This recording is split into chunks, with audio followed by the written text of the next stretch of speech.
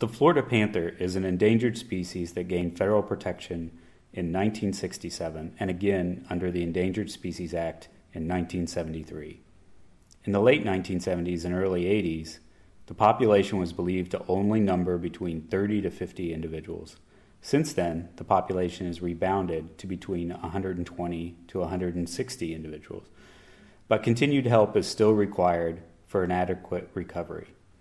Habitat fragmentation and loss has contributed to a slow process of recovery. They now only occur in less than 5% of their historic home range. A lot of people don't realize that the Florida panther used to range all the way to Arkansas in the west and north to Tennessee and South Carolina.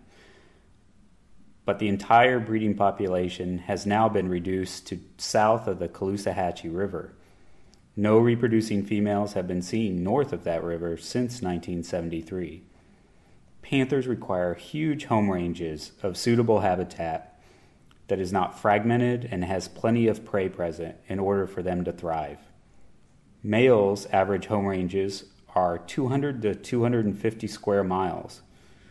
Zoo Miami's conservation and research staff assists the National Park Service and the Florida Fish and Wildlife Conservation Commission biologists in their research efforts to monitor and learn more about the panther. We are also providing facilities for treatment and rehabilitation of injured or ill panthers.